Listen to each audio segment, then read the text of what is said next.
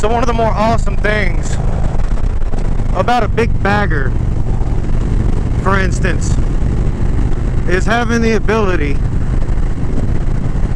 to put all of your belongings in the bags and not have to wear a backpack. That's the downside of the bike that I own. So I have to carry a backpack pretty much anywhere I go, especially to work, because I have things that I take to work, protective gear that I might use. So like gloves, bandanas, whatever I may need, I have to keep that in a backpack and keep it with me practically everywhere I'm gonna go. So with a bagger, you have that ability to pack away whatever you need. For long trips, it's even better because you can pack a little bag and you're good to go. You can take a trip, you can go anywhere. Now, of course, if you're gonna get a touring pack, which this bike, wow, dude, really? Like, come on, man. With a touring pack, it's even better because you've got a bigger trunk that's on the back of you, and you'd have the ability to pack away a sleeping bag, maybe a pillow in that, as well as the bags on the side for a couple of changes of clothes, whatever the case may be. There's actually a YouTuber that does that. Her name is Two Wheels. It's actually pretty awesome when you think about the concept of it. Nobody thinks about going camping out of a motorcycle. So for people to actually do that and bring that to YouTube, it's pretty impressive. Now, bikes this size can be a little difficult sometimes because people who are not used to them, they don't realize how much room they're taking up on the road. Me being a 6-foot person, I see over the windshield fairly clearly. But the fact is that this bike is wider. It takes up more room on the road. So you have to be cautious about lean angles into turns and your location in the lanes and things like that. It's not so much the width of the windshield as much as it is the width of the back. The fairing doesn't take up any more room than any other fairing that you can get that covers the mirrors and covers your hands while you're riding. But if you've ever ridden a bike and you've taken turns, you know that you don't have any bags. You can lean a little bit more because either your pipes don't sit as low to the ground, or you don't have the bottom of the bags as low to the ground. So those things can, I guess, hinder you from taking turns at higher rates of speed at a more aggressive angle. One of the things that I don't like are these aftermarket footboards. They didn't come on the Ness, but if you can see, they're the chrome plated footboards that are very slippery, and I think that's the only thing I would change on this particular bike. But like I said, it doesn't come as an option on the 2012 Cory Ness Victory Cross Country. So it's an aftermarket part that somebody decided that they were going to put on the bike. But this bike feels amazing, even at 6 foot tall. It's absolutely perfect, and I've got a great little comfort area here. It's way more clear up here over the tank than even on my bike, because I do have a fairing. It's not as big as this fairing. It doesn't take away as much wind. I've got a little bit more room for air to flow through above the headlight. This is completely enclosed nearly all the way down 3 inches below the headlight. So I've got a lot less wind resistance on my chest. Now I still feel it on my shoulders, I still feel it on my forehead. I can feel the helmet kick back every now and then, or you know, maybe my helmet kind of moves a little bit with the wind, but for the most part I've got clearing of airspace in front of me, so I'm not getting pounded by the wind, versus a bike that doesn't have a fairing at all, versus a bike with a smaller fairing like mine. Those are the things that you gain with a big cruiser like this, a big bagger like this. This bike feels absolutely amazing on the road. It's completely comfortable. Like, I don't feel any of the little bumps that I typically feel on my bike. I don't feel any of the little grooves. And it's so quick. It's responsive. For an 8-year-old bike, this bike is truly incredible. And for the amount of miles that it has, it's got a long life ahead of it. But let's talk about the downside of Victory. And of course, it's the elephant in the room. Everybody who knows about Victory, everybody who knows about Indian, knows about Polaris, they know the drawback of getting a bike like this. An older Victory is the same as a newer Victory. You could get a 2016, you could find one that's got 7,000 miles, and you're like, oh my god, it's like getting a brand new bike. And yes, it absolutely is, except they don't sell any parts for it at Polaris. By the way, you Polaris, you'll never be able to walk into Polaris and say, I need a headlight bezel for my Victory cross country. It's just not going to happen. They're going to look at you and go, yeah, we don't carry those parts. They ask you how you are, you just have to say that you're fine when you're not really fine, but you just can't get into it because they would never. You have to find companies online that redistribute old parts. They remanufacture them, or they make modified versions of it, or recreate it, or whatever have you. You know, some companies might refurbish old parts and recycle them and sell them for a decent price. You might find some old school shop in your town, or in a little smaller town outside of where you live, if you live in a big city, that might sell old used parts from Victory motorcycles that they just collect and resell.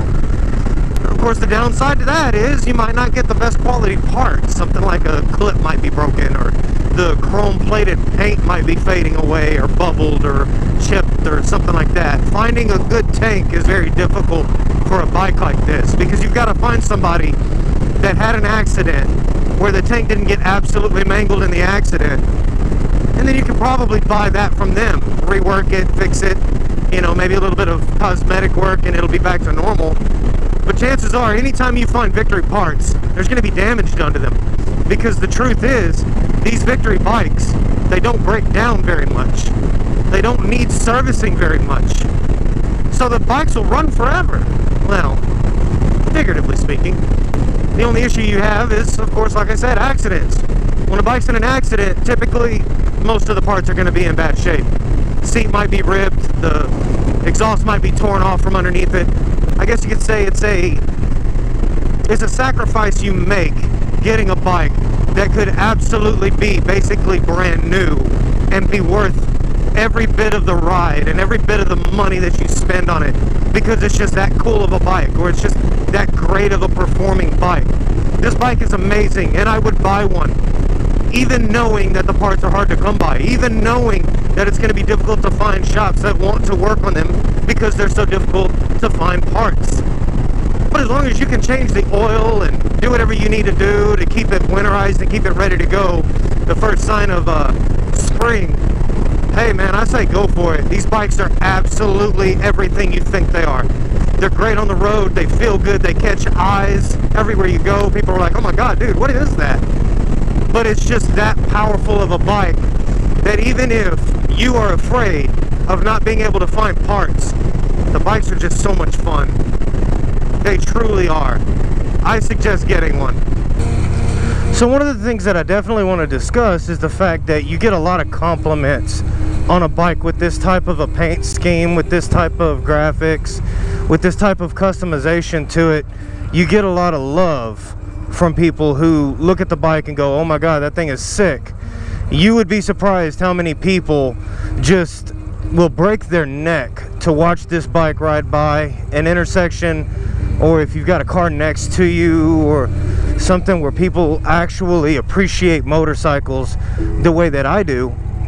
They'll see this bike and just absolutely lose their mind because of the paint, because of the scheme, because of the way it looks. And then you've just got that group of people that are just like, oh my god, what kind of bike is that? I've never seen that before. So you get a lot of looks, you get a lot of people that admire the bike, and then, you know, you pull up to a gas station, you're going to deal with different people that are going to be like, wow, what is that, man? Hey, that thing looks nice, you know. This morning I had to put gas in it because I knew I was going to be riding around just a little bit to finish this video today. So at the gas station, this guy goes, hey man, I love your bike. And I'm just like, you know, hey, this is a moment where I get to actually take credit for this bike and act like it's mine, because it's so nice that it's like you almost don't want to tell people, hey, it's not my bike. You know, hey, take credit for it, live in the moment, let people enjoy what it is, you know, just by admiring it and looking at it. But at the same time, you get to kind of take credit for it. That's something that it's going to create a memory in their mind that they're going to constantly be like, hey, I remember when I saw that one guy up here at this gas station. He had this badass bike, man. It was so nice, it was so clean. You know, like, those are the moments that you look for with bikes. of any kind, you know, whether it's yours or somebody else's as well. You know, like, it's fun, it's exciting, and people acknowledge and appreciate, and they say things that make you feel better about it.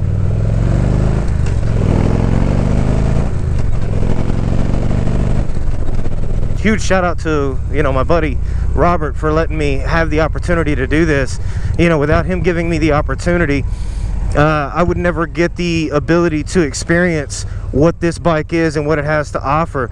But it's been such a joy to ride that I've literally, like I said earlier, I've literally started thinking I need to add a cross country to my list, because it's such a smooth bike and it handles so well that it's like I would be doing myself a disservice, being a person who is currently in the market for a bigger cruiser with bags, being a person who actually has a Victory, to not give this thing at least its due, to say, hey, it's a possibility. That would be a huge disservice to the Victory brand, as well as what this bike stands for and what it is in whole, because it's an amazing bike. It does everything really well. About the only thing that this particular bike doesn't have that I would want to change, aside from the footboards, is obviously the exhaust. I can't hear it enough. I like the radio, I like, you know, the Bluetooth connectivity, I like all of that, but man, not having the loud pipes on it kind of sucks, because that's nice, but it's not enough. People who have ridden before, or people who do ride, they acknowledge what it is that you're riding, and most of the times you can meet really cool people who either currently ride or have ridden and can share a story. You know, sometimes it's not about making a friend, sometimes it's just about, hey, having a really cool story with somebody who rides or who has ridden, and build up some type of a conversation that you can carry with you. And that's a cool piece of bike culture. Biker culture is really outstanding, and man, this bike adds to that, you know, with the level of perfection that this bike has. It's so awesome. I don't really know what else to say. The cruise control is outstanding. It's like a hell of a big adjustment when you can take your right hand off and kind of move it around and get some circulation back. Especially whenever I get my bike. If I do just so happen to go with a cross country in the future, getting that bike, I would want bigger bars. Due to the fact that I have long arms, I don't know that I could deal with this angle. It's not bad. It's so incredible. The feeling on this bike, and just the presence of it on the road, the presence of it, you know, when it comes to like meeting up with people who have bikes and they see it and they're like, oh my god, dude, that thing is gorgeous. And of course, that's what comes with buying a limited edition bike like the Cory Ness series. You're gonna have people that are gonna be like, dude, I've never seen a bike like that, man, that thing looks sick. And it's because, simply put, you may be fortunate enough to see one in your life, but you're most likely only gonna be fortunate enough to see one in your entire life. They're very limited edition, and quite a few of them have already been in accidents, and you just can't find them anymore because they're totaled or they're parted out, or, you know, whatever the case may be. So the Cory Ness things that are painted on this bike, you may find on another bike somewhere else, but nothing beats this. This is a game changer. For Victory, this was a huge win. Doing the Cory Ness series, the Arlen Ness series, the way that the Ness family created these bikes, they did an amazing job with the design, the fit and finish of it, the polish on it, the paint on it, I mean everything. It's just, it's insane. It's insane. It's a really great bike. It's a really great bike. Fun to ride, a joy to look at.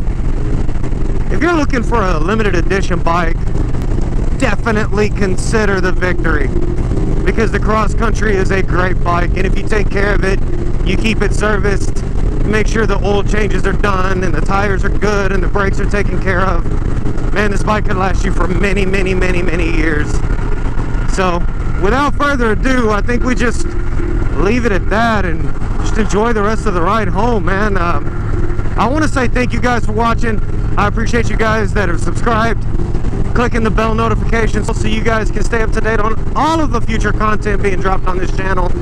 I've got some other things that I've started really considering doing, like opening up a Patreon. Maybe that's something that you guys could recommend me do. If you have any comments or any suggestions on that, leave them down below.